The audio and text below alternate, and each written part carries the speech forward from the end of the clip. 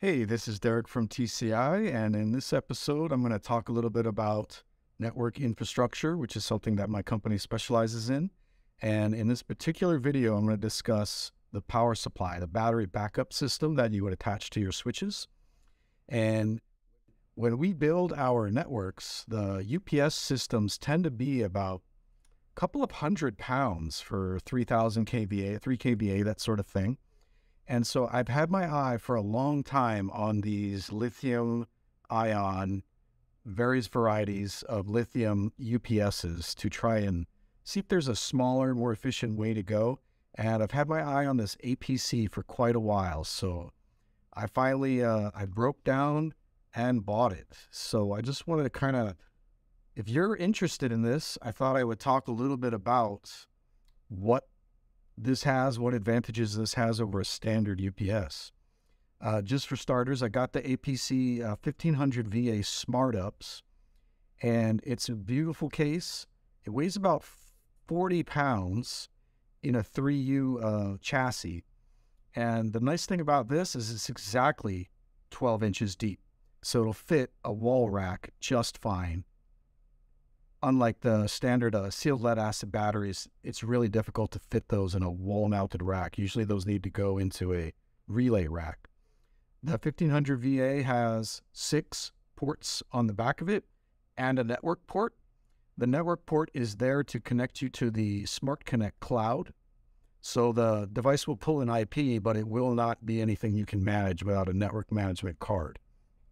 It's got the same LCD screen that you're used to on every one of APC's Smart Ups models. And if you're looking for an equivalent of what you might get from, say, Office Max, it's this one. This is a standard Backups 1500 VA. It's the same capacity as the Smart Ups that I'm showing here. So let's put this through its paces. I've got a 350 watt server that I'm going to attach to this UPS. And I noticed as soon as I reviewed the load that this was just too little. So I thought, why don't we simulate an entire IDF here? We'll add some Cisco switches and make this seem like this is a little bit more real world. This should increase the load nicely. Now that we've shown a little bit of power draw on the LCD, let's get a look at the runtime that you might expect in this scenario.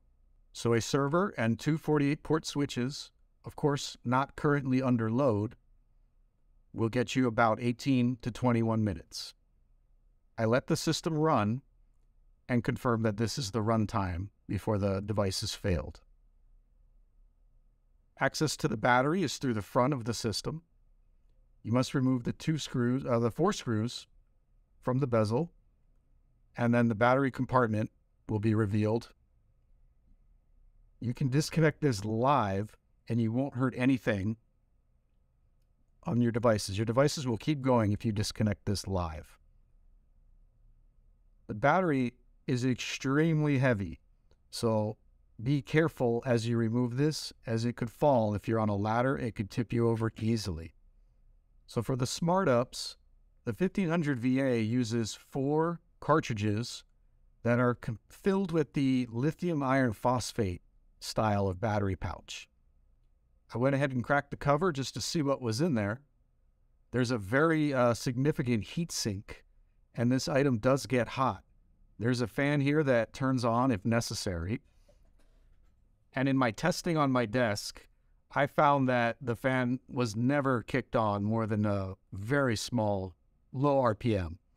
It didn't get hot and it didn't get noisy. It sat exactly right next to my computer tower. And while I worked with it for about a week, I didn't notice a single thing, never knew it was there. So I'd say it operates very quietly. I'm really impressed with the build quality overall, although a few people have pointed out that the front bezel doesn't sit flush, which you can kind of see in this shot here.